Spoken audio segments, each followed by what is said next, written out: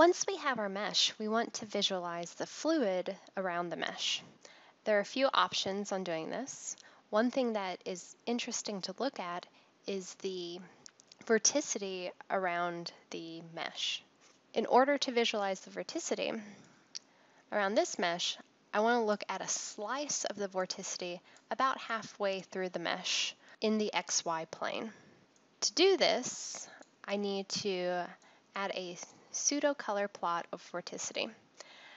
Make sure that the dumps.visit is the active source because this contains the fluid information. Then go to Add, Pseudocolor, and then because I want the vorticity in the XY plane, I'm going to choose omega z. This is the vorticity z direction. If I just click Draw, it's going to completely encompass the screen, and because it's the entire 3D section.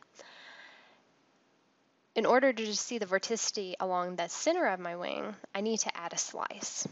So I'm going to unclick Apply Operators to All Plots. Then I'm going to select Operators, Slicing, and Slice. If I open it up, I can double click on Slice. And this slice I want to be orthogonal to the z-axis because I want it to be in the xy plane. And I want it to intercept the z-axis around -0.1. That should be roughly the center of my wing. And I do not want to project to 2D because I want my wing to remain in 3D for this particular plot. So if I click Apply and Dismiss, I can then draw this. And you can see the vorticity in this slice through the wing. Now I can go through and I can double click on the pseudocolor plot and I can start making some changes to the way my plot looks. First of all, in order to get a smoother transition for the vorticity, click Nodal and Apply, and then that looks much better. I also like to change the color table from the default. There are a few nice options. One of my favorites is Difference, which shows the vorticity in red and blue. You can also go with a gray scale if you want to not have this print in color. But for now, I'm going to go with the red and blue difference. You can change the minimum and maximum so that they're constant. And you can also change the opacity.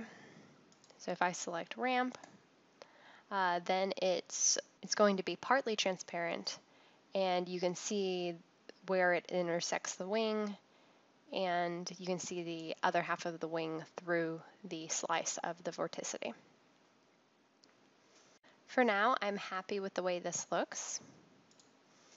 I can close out this. In order to make this plot look much better, I'm going to go and hide the visualization of the adaptive mesh. I can do that by clicking on this dumps.visit levels and just clicking hide. And now I don't see that anymore. Depending on what you're doing, you may want to be able to see the wing through the slice, or you might want to be able to just see that directly orthogonal view, similar to this one. If you want this, then this is when you want to project to 2D with your slice. In this case, I'm going to go ahead and just delete that slice, and I want the slice to go through both my wing and the vorticity plot. So I'm going to click Apply Operators to All Plots. Then I'll go to Operators, Slicing, Slice again. I can double click on it in order to edit it. Again, I want it to go through the z-axis, roughly through -0.01. And this time I do want to project to 2D. I'm going to click Apply. And here we have our 2D slice of our mesh, perfectly orthogonal to the z-axis. One thing to point out is that it's important to have the items within visit listed in the appropriate order. In this case, if I put the slice of vorticity at the bottom of the list, then the mesh ends up being hidden by the vorticity. For that reason, you need to make sure that things are in an appropriate order to be able to see them. Otherwise, they may get covered up by the next thing that you added.